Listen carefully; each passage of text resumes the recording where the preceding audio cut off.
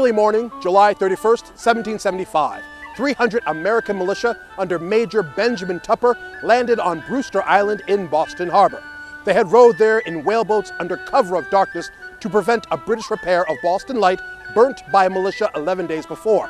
In a surprise assault, Tupper's force killed 5 Royal Marines and took 27 prisoners. Though Tupper's force was initially trapped on the island by low tide, cover fire from American cannon on Nantasket Head discouraged a flotilla of British reinforcements by sinking one of their boats. Tupper and his men escaped with their prisoners and were commended by George Washington for their gallant and soldier-like behavior.